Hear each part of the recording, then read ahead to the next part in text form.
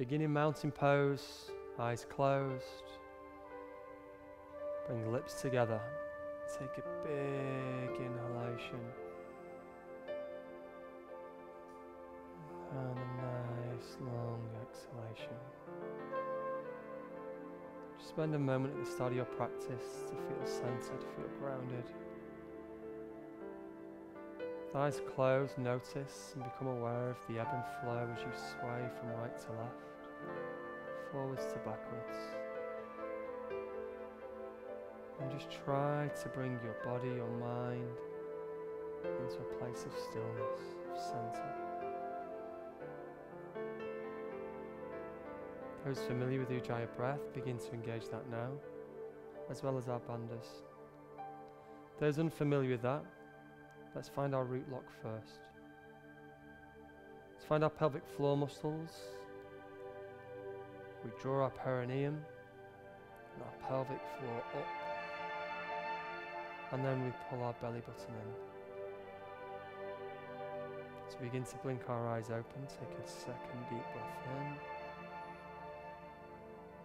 And deep breath out. Breathe in, reach fingertips nice and high.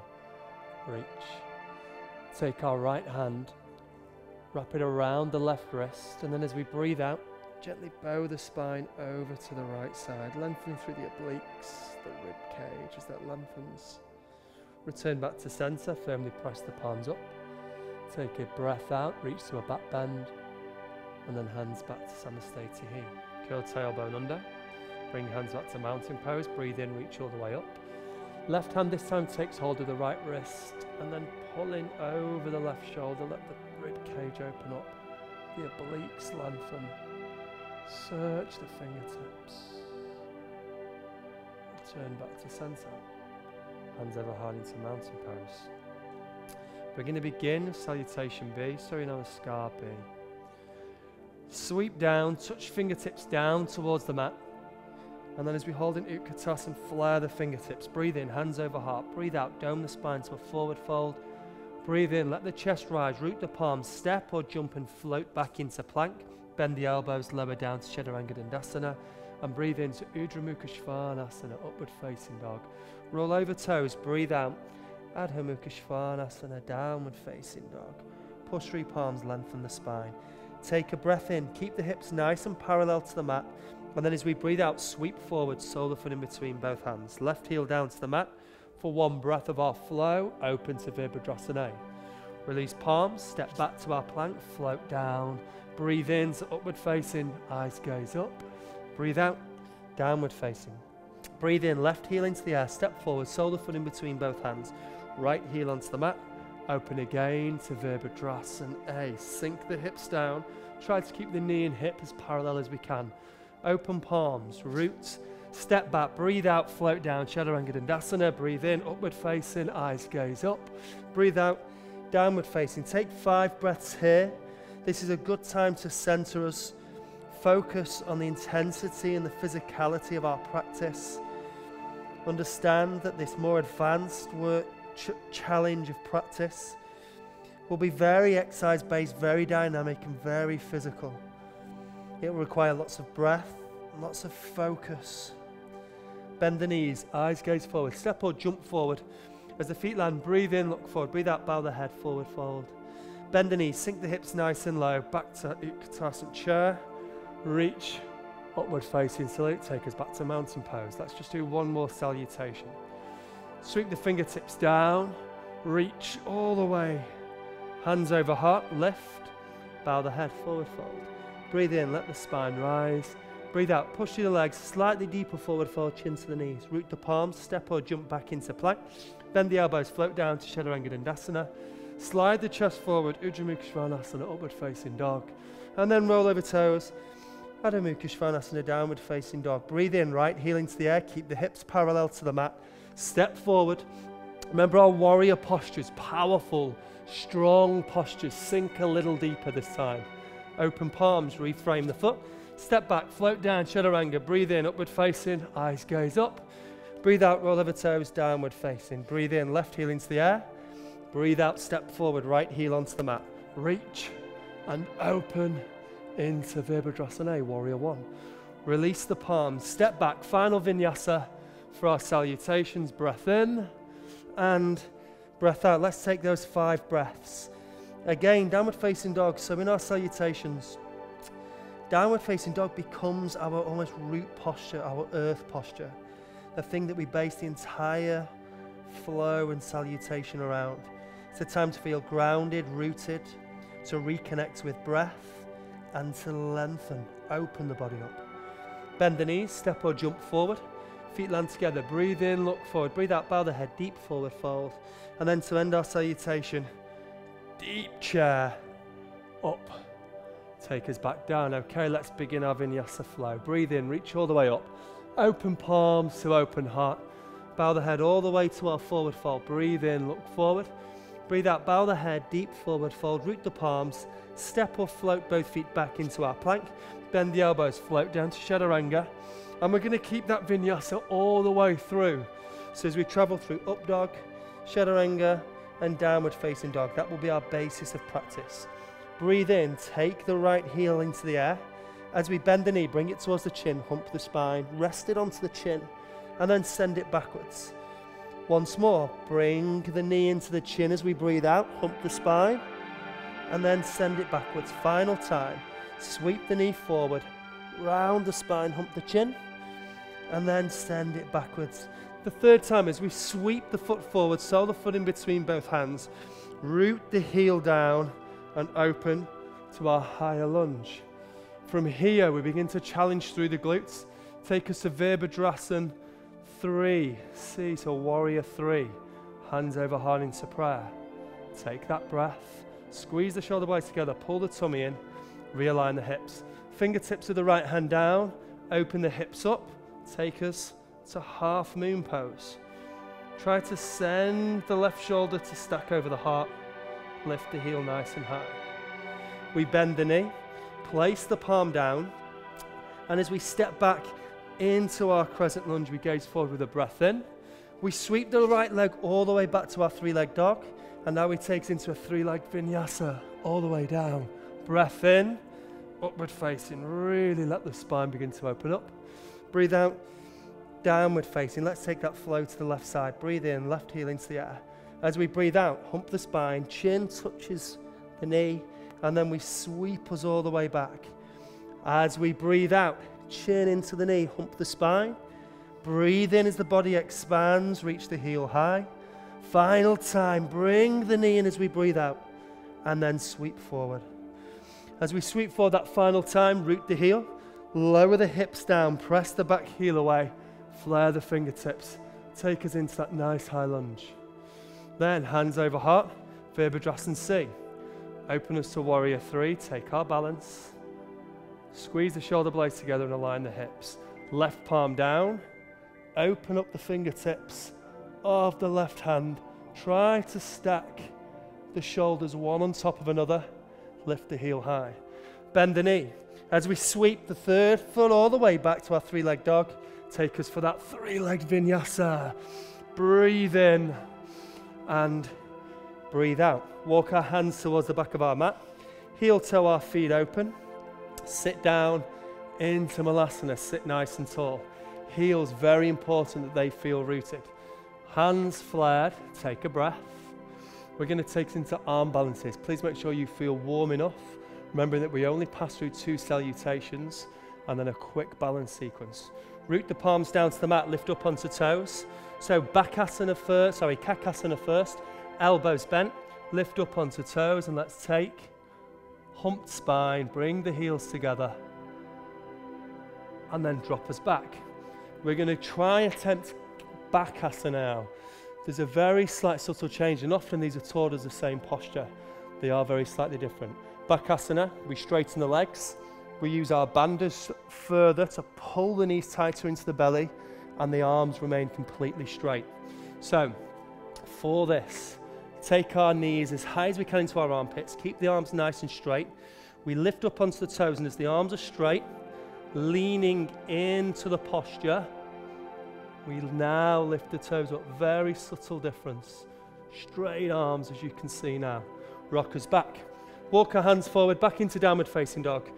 root the heels, and then bend both knees, step or jump forward. Take a twist off to the left side, root the palms down, and we're going to go for side crow. Bending the elbows, float both the feet into the air, catch our side crow, gaze up towards the feet, and then bring us back. Once more, step back into downward facing dog. And I know these arm balances are very challenging to begin with, but there's something that's fairly good to practice for us, particularly when we're in these shorter flows. So once more, now we'll twist to the other side. I'll show you from a different angle. We twist across the knees. So if you twist towards your right hand side, hands rooted, and we're going to try and wrap both knees against the back of the right arm. Then, as we bend the elbows, keeping the right elbow free, we float. Eyes gaze towards the feet, keep us nice and central, and then take us back for our practice. Step or jump both feet back into our plank, pedal from side to side, separate the fingertips, and deepen into that again. Our roots, our grounding, our earth posture. Downward facing dog, allow the neck to relax. Bend both knees, step or jump forward. Breathe in, look forward, breathe out, bow the head, deep forward fold. Bend the knees, the hips lower. Take us all the way back to that nice deep chair. Reach up, standing postures, hands over hand into prayer. Step the right leg out. Open our stance as though we're going to pass through our warrior dance.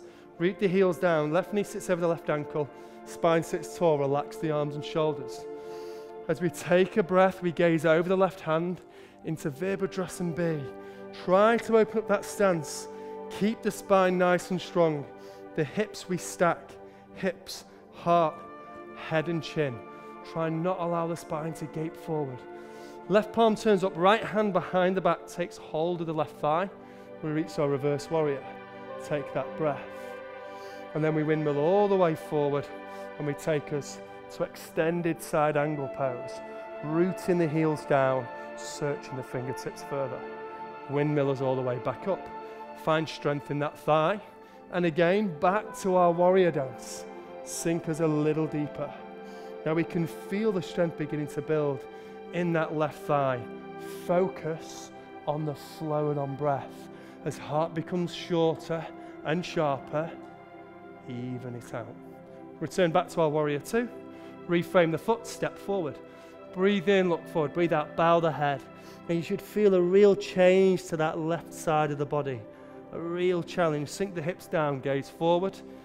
Reach all the way to our upward salute. Hands over heart into prayer. Let's continue. Left foot steps back. So before we begin our warrior dance, open up our stance.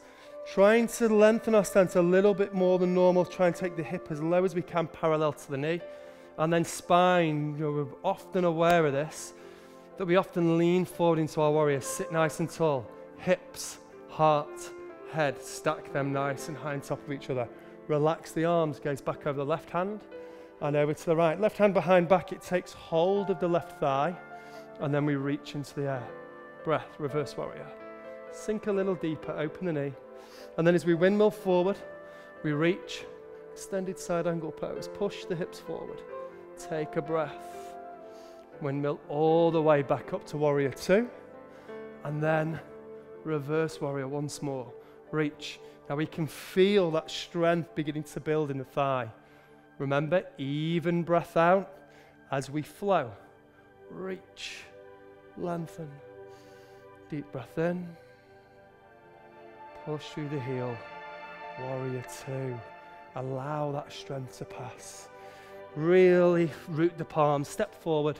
Look forward, take a breath in. Breathe out. Bow the head. Deep forward fold. This time we're going to lower hips all the way down. Place them onto the mat.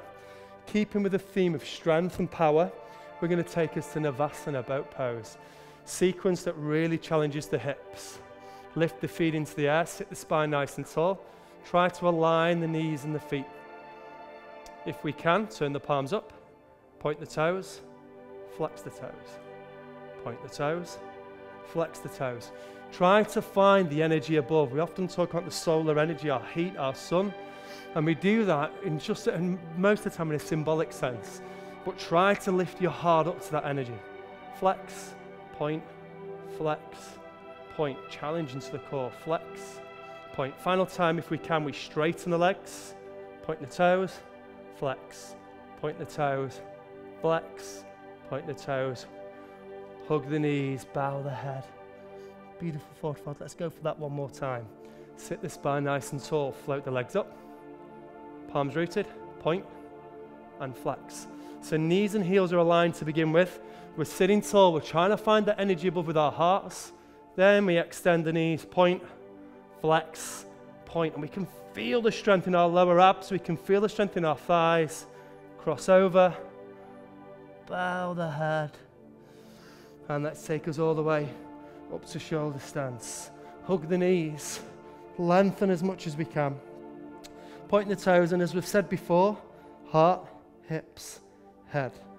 If we feel comfortable to do so, take us back into plow and release the lower spine.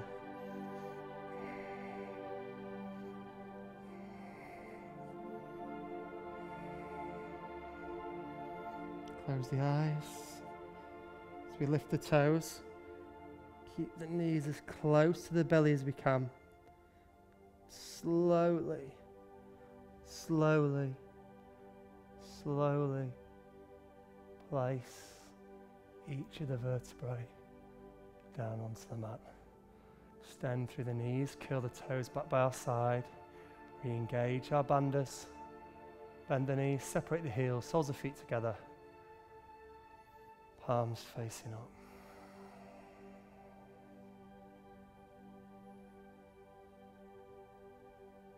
Sometimes after these short practices, our hearts can become faster and in some manners a little heavy. Return to breath. If you're using any mudra in your current practice, feel free to use that now. If not, I want you to let go of the bandhas. Focus on the rise and fall of the belly. Allow the hips to begin to unwind and open. Allow breath to simmer and settle.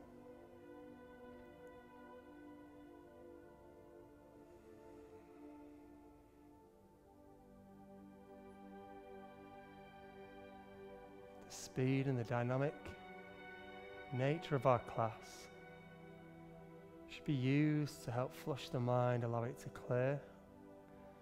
And now in the stillness, the silence, I want you to find great peace. Take a deep breath in through the belly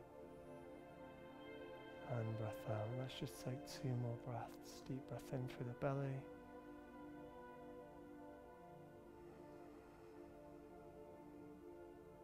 Once more, deep breath in through the belly.